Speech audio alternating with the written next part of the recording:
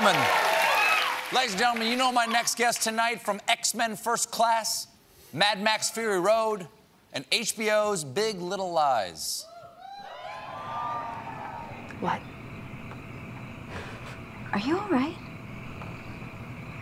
Do you care? Do I care? What's going on?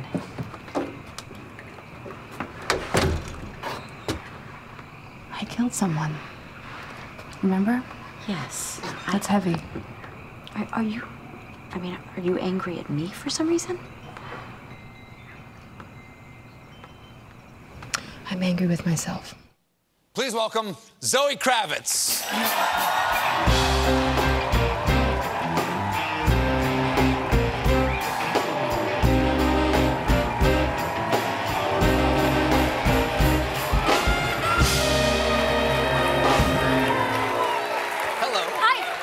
Nice to have you on. Nice to be here. Last night we had on your co-star from Big Little Lies, Adam Scott was on last night. He's a cool dude. Yeah, he is a cool dude. Yeah. No beard this year.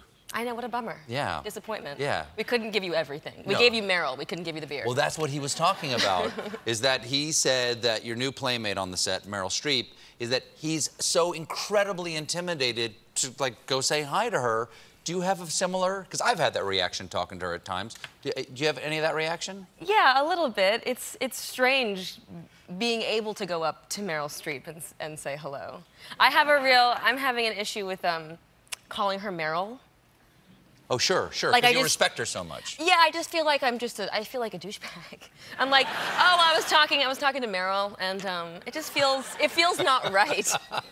It feels not right, but you can't call her Meryl Streep. We don't have it in the United States, but it feels like it should be like Dame Streep or something like that. Exactly. She should have some kind of title. But she doesn't carry herself that way, which is why she's Meryl. Meryl Streep, exactly. No, she's the nicest person to talk to. So approachable, actually. Yeah, we're really good friends. Yeah, me too. Yeah. Me too.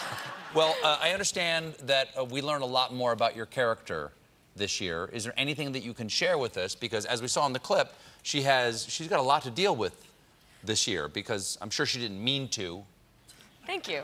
I'm sure she did not mean to, but you He slipped. You He killed slipped. Alexander Skarsgård. He slipped. Sure.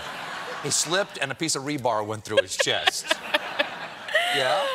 So what can you tell us anything about what we learned? Yeah. I mean, it's really great the way it worked out, because we were only supposed to do one season, and there was a lot more about Bonnie in the book that we weren't able to incorporate into the series because we wanted to make sure the end was as surprising as possible. Sure. But I'm really happy it worked out this way, because this time we get to explore Bonnie's past. My mother comes into town. We get to learn more about my family and why she might have done what she didn't do on purpose at the end of the show. Well, speaking of moms, you shouldn't be that, starstruck around famous people. A, you're famous yourself, but B, your parents are Lenny Kravitz and Lisa Bonet, which of course you know, I'm telling them. But They are? what? What? That's amazing.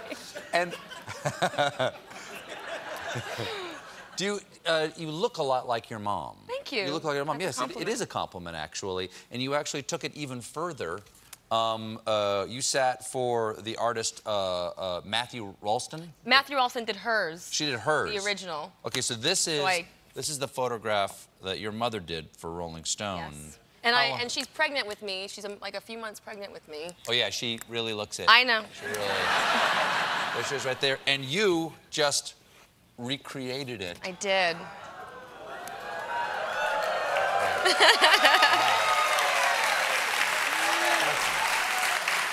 Thanks, guys. Did your mom know you were going to do this? She did, but I think when she saw it, it was different. It's so cool to see side by side. That's extraordinary. I know. That's extraordinary. It was great to pay homage to her. Do you take after your dad in any ways? Are you a musician? Are you? I sing a little bit. I don't play an instrument. I always say that was my one act of rebellion.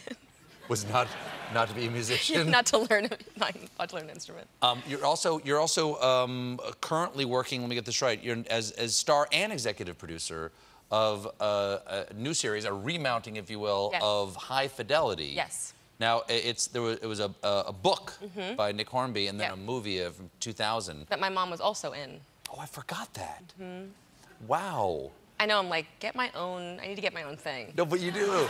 Well, you do, because it's reverse casting, isn't it? It's yeah. all... So John Cusack played the lead in the film, and I'm playing that role now. Mm-hmm. A big part of that film was, or a recurring thing in that film, is that he's making mixtapes for women that he's interested in. And that's kind of, it's not like a come on exactly, but it's a way to get intimate with them very quickly. It's a move. It's a move. What's the mixtape now? We call them playlists. Oh. Well, All right, bye, guys. How old do you think I am? I'm looking forward to it. Thank you. Big Little Lies returns Sunday on HBO. Zoë Kravitz, everybody. We'll be right back with a performance by Louis Capaldi.